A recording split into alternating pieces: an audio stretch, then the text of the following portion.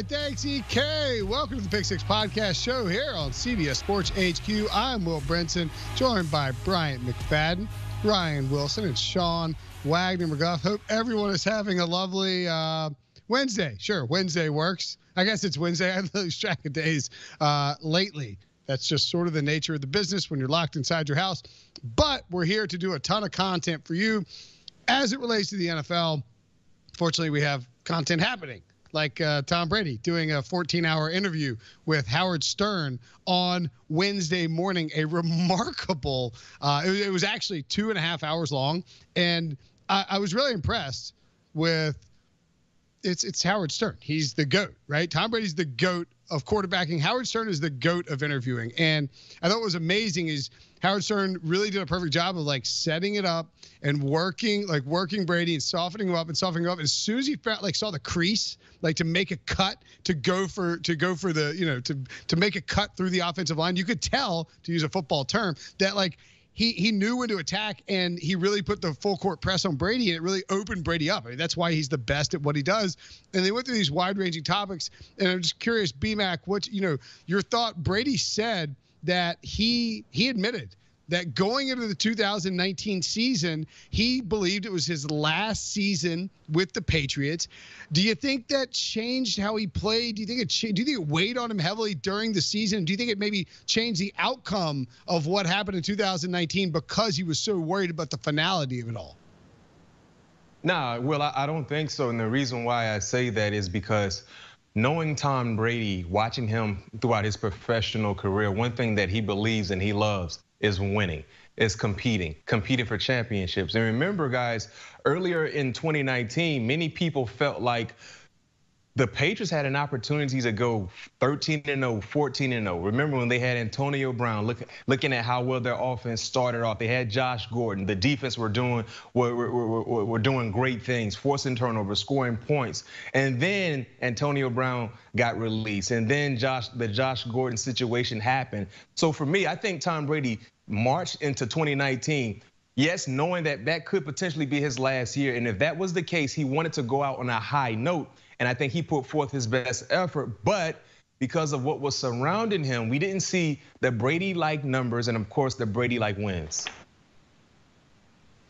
First of all, speaking of GOATs, Home Alone is the GOAT Christmas movie. I'm with you, B-Mac. That is my go-to jam. I watch it probably 31 times in December. You can't lose with little Kevin there. By the way, Brinson, I'm sort of surprised you didn't wish Breach's daughter a second happy birthday today. She's 2 years old. She's 2 days old. Congratulations again, Breach. We'll say that until you come back.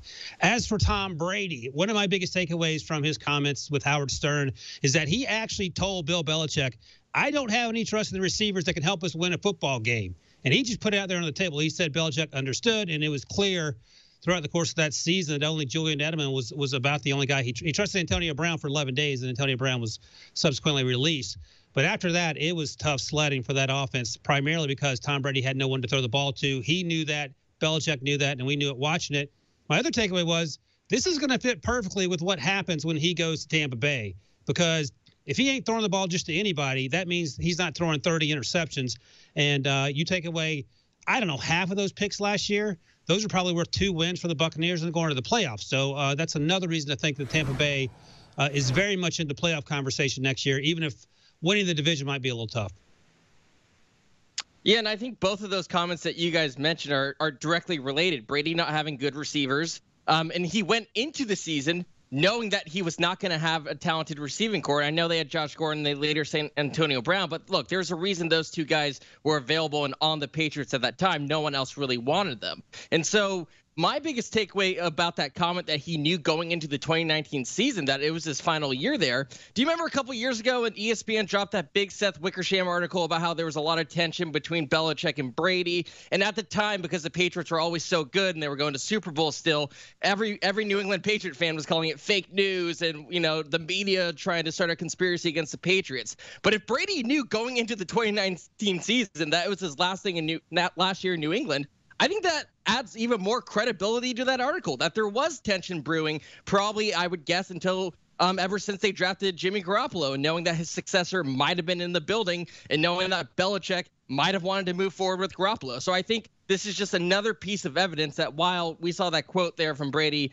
that they both have, that he has respect for Belichick clearly, and he thinks both of them played a huge role in that dynasty, that there was tension brewing for a number of years, and that's why Brady decided before the 2019 season that he was on his way out.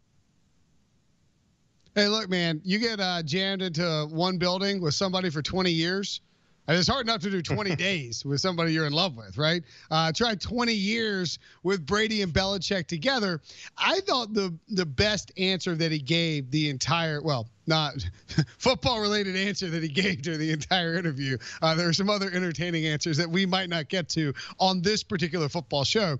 But to me, it was fascinating. Howard Stern had impressed, and he had Brady like opening up, and you could tell Brady was being honest and he was speaking freely.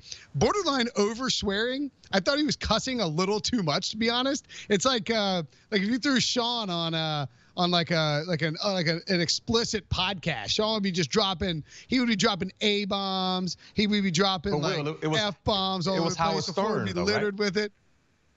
Yeah, no, it was fine. I'm just saying he was over cussing a little bit. Like it's like he's a little too free, in my opinion. Yeah, you like can't letting people know Tom Brady knows the Stern. Okay. All right. Fair enough, B-Mac. Fair enough. So anyway, he's asked, and one of these cuss words that we'll show you right now, of course, we have to bleep it out because we're a family program. He was asked about whether or not it's Belichick got too much credit. And he said, I think it's a pretty bleepy argument. Bleepy, actually, that people would say that because, again, I can't do his job and he can't do mine. So the fact you could say, would I be successful without him, the same level of success? I don't believe I would have been, but I feel the same vice versa as well. BMAC, do you think this is it's a great point, right? Like you need both to win, don't you? You do need both to win, and I'm so happy that Tom actually had an opportunity to address this because the debate will be who needed more than the other, right? Which person needed the other person more? Granted, Belichick, the greatest coach, I think, of all time. Tom Brady, the greatest quarterback, arguably the greatest NFL player of all time because of their championships and the wins. But now we get a chance to see something similar to what we saw with the late, great Kobe Bryant and Shaquille O'Neal. When Shaquille left the Lakers, went down to Miami, he won a championship first. And I remember Kobe said when he saw Shaq win that championship, he went out instantly and started to do win sprints because he wanted to show the world he could win without Shaq. And the championships they had together wasn't solely because of Shaq. He felt like he needed to show he can carry his own weight. And I think that will be a reoccurring storyline, guys, for Belichick in 2020 and Tom Brady in 2020. It's not solely just about the Buccaneers versus the Pats. This is about head coach, greatest of all time, NFL player, greatest of all time, Tom Brady. Who can be successful without the other? So I think when he answered that question, I agree with him. I think they mesh well. Both individuals needed each other to be successful and to have the championships they had. But now, which player, which individual can go on and still be successful without the other? We're going to talk about this throughout the entire season, guys, especially monitoring each team and each individual.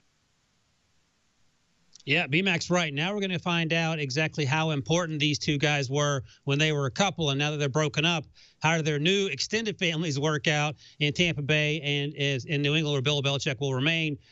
I feel like more pressure is on Tom Brady to have success. And we've talked about this before on the Pick Six podcast than it is for Bill Belichick. Bill Belichick can go out there and win 5 football games with Jarrett Stidham, and no one's going to say, he's a horrible coach. But if Tom Brady goes 5-11 in Tampa Bay, people will be like, maybe Bill Belichick was more important than you thought. And you needed that strict father and not just some guy that lets you run around all hours of the night without a care in the world. That said, I think Tom Brady is more important for the success New England had during his career than Bill Belichick. It's like 49-51. They're almost equal. But I feel like at the end of the day, Tom Brady was what put them over the top, although Bill Belichick obviously is a Hall of Fame coach.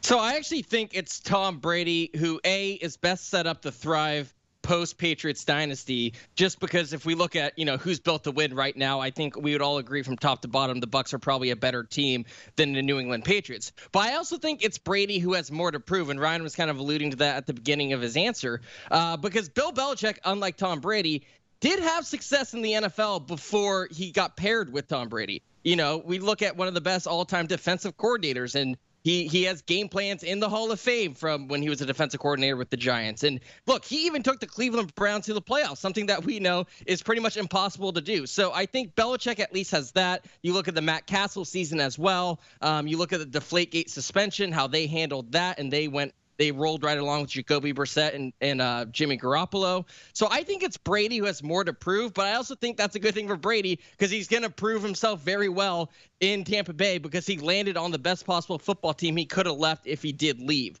And the last thing I want to say, circling back to him knowing the 2019 season was his last year in New England, I really wonder how much things would have changed if Gronk hadn't retired, because I also think he was looking at that supporting cast and he was like, no Gronk, like all I have is Edelman. We need to get a whole lot better. I don't know how we're going to do that. I wonder if Gronk hadn't retired early, if Brady would have been willing to stay and put up with Belichick because he would have been paired with the best tight end in NFL history. I think it is kind of remarkable how congenial this divorce has been. I mean, you're talking about the greatest coach of all time and the greatest quarterback of all time, and they separated after 20 years, and it could have been so ugly, as you mentioned, the stuff with the Seth Wickersham article and the tension surrounding the Patriots several years ago, the Jimmy Garoppolo stuff. Like the fact that there wasn't this massive just public divorce is kind of surprising. Tom Brady also said during this interview, one of the other things that he mentioned in terms of the bigger picture and all of that, he said, I never cared about legacy. I could give a bleep about that. Again, with the swearing. I never once when I was in high school said, man, I can't wait for what my football legacy looks like. That's not just me. That's just not me. That's just not my personality. Buy or sell, B-Mac. Tom Brady doesn't care about his legacy. I'm selling that, Will. Tom Brady, I think he cares about his legacy. And the reason why I say that is when you care about championships, when you care about considered one of the greatest to ever do it, that is tied to your legacy, right? That is associated with what you've done. So for me, if he wasn't so in love with winning, if he wasn't so in love with being considered the elite, being considered the greatest, or in that conversation, then you would say he would not be in love with his legacy. Because one thing you talk about when it comes to professional sports guys, especially in the NFL, when your career is not as long as some of the other athletes in different professional sports, when you walk away from the game, then your legacy is being talked about in barbershops. Arguably for Tom Brady, we've been talking about his legacy for the last 5-6 years because we've been thinking eventually he would walk off and leave the game, but he hasn't. So I disagree with that statement from him, just from me seeing how he goes about his business, because everything he's done is tied to his legacy. You know, coming into the league, the championships, it's all tied to his legacy, and he would like to continue to add to that legacy. In my opinion, that's why he has not walked away from the game. He wants to create a legacy that's going to be hard to repeat or overdo. And I think he's in that direction, looking at some of these outstanding accolades. It's going to be tough for any quarterback to come behind Tom Brady to repeat or do even better than what Tom Brady has done. And you know what that will say? Tom Brady will have arguably one of the best legacies ever in the NFL.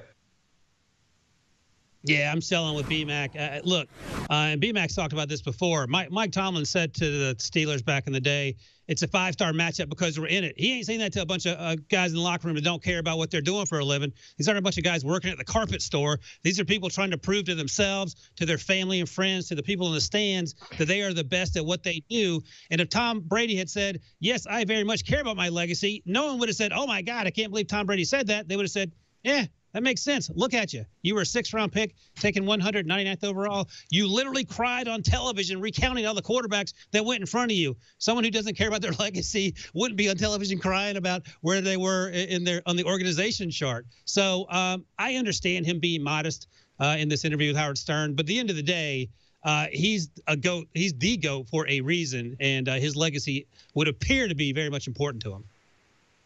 Yeah, and here's the thing. He doesn't need to worry about it because I have a hard time believing anyone is ever going to surpass the 6 Super Bowls that he's won. And hey, he has a chance to go win another one or two in Tampa Bay. And like, sure, I know I talk about Patrick Mahomes a lot and how he's the best quarterback I've ever seen play just in terms of talent.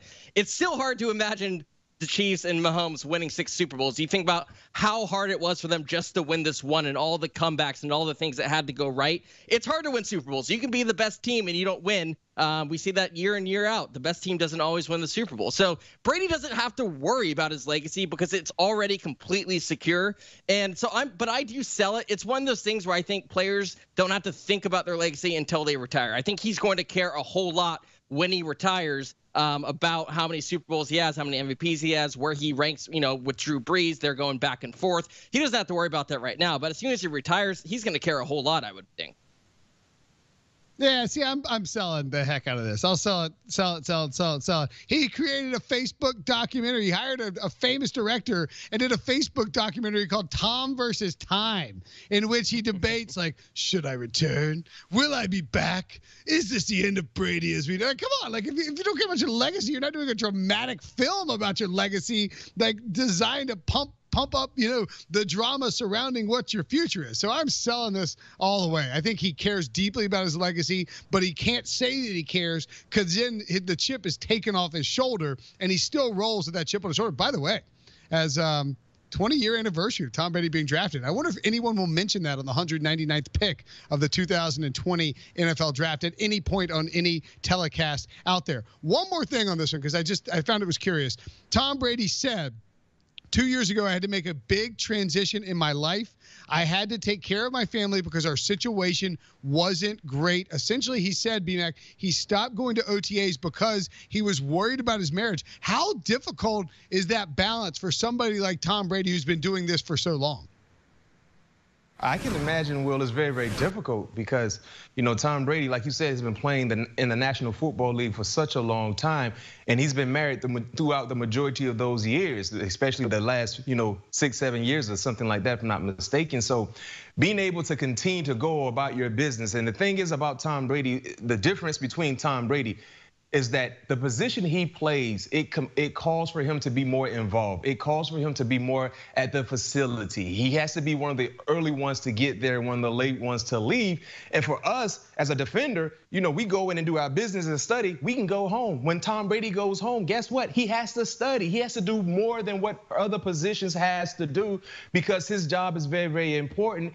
And he knows the success of the team relies a lot on what he does. So if he's devoting that amount of time at the facility, and then when he gets home, he's devoting that amount of time, the extra time, to the playbook, going through watching his cut-ups and things like that. Guess who's getting the short end of the stick?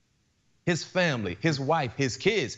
And that has been a reoccurring thing, right? And Tom Brady's a guy who's in love with winning. He's not going to shortchange the game, because he knows at any given time, if he shortchanges the game, they can show up on a Sunday or a Monday. So he ends up, in my opinion, kind of shortchanging the family. So I can see where he's coming from, because I've seen quarterbacks, especially the great one guys, they put in so much of quality time throughout the season from July until January. Nothing else matters to quarterbacks. It's only football. So their significant other has to be a strong individual, mentally and physically, because when they're away, they have to take care of everything. And trust me, I'm seeing how difficult it is to handle children, because I've been home just like you guys, and man, I'm ready for school to start ASAP. So, all right, hey, Ryan, we're gonna not to cut into your time, Ryan, here, but it's Tom versus it's Sean versus Time. So we're gonna go to break. Tom Brady is Sean versus Time. Do you want a sports network that delivers everything that matters about the game? The highlights, the picks, the instant analysis, no yelling, no fake debates, no politics. Hit the subscribe button and never miss a moment.